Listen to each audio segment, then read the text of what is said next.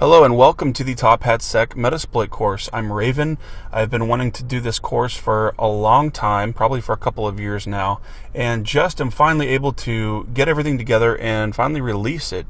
It's going to be pretty exciting. The first few introduction videos are going to probably be a little bit boring, but they're going to go over everything that we need to have to go through the course. There's going to be some things that I do in the course where it may be a little bit optional, but we still need to basically be able to accomplish the same things. So watch these first few videos.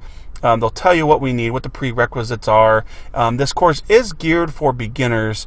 However, obviously if you can get any kind of Linux experience or anything like that, that's just going to help you. If you've opened up Metasploit before, have taken a look at it, I mean, that's going to help you as well. But even if you are a beginner, you still will be able to go through with this course.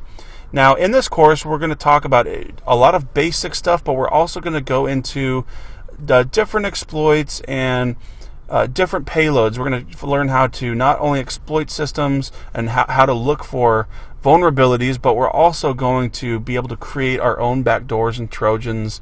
We're going to be able to craft some malicious files like PDFs and that sort of thing, so that if a user were to click on that, then boom, it's basically our gateway to their computer. So anyways, we will have a certification at the end of this course. Your certification cost is included in this course, whether you want the certification or not. I just leave that up to you.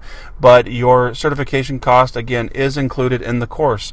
So if you are interested in certification, please let us know. I definitely think it's worth it if you can get through this course and be able to pass our test. It's not just like, well, you go through the course and then we give you a certification. There's going to be a written portion of the test and then a hands-on portion of the test. So obviously this is your course. Keep it as long as you like, study as long as you like, and if you do want to take that certification, please send us an email. We will provide you those email links for contact information and whatnot. So also, I'm very laid back. I am not a professional speaker.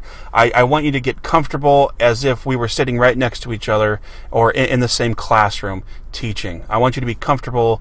Grab yourself something to drink, munch on some snacks, whatever you want to do. I would like you to have a relaxed environment. I don't want to put you in a hard environment to make it difficult to learn. Of course, there are times needed for that, but I just want you to get the feeling that, hey, if you ever need to ask me a question, please ask me a question. If you want to send me a message, please do.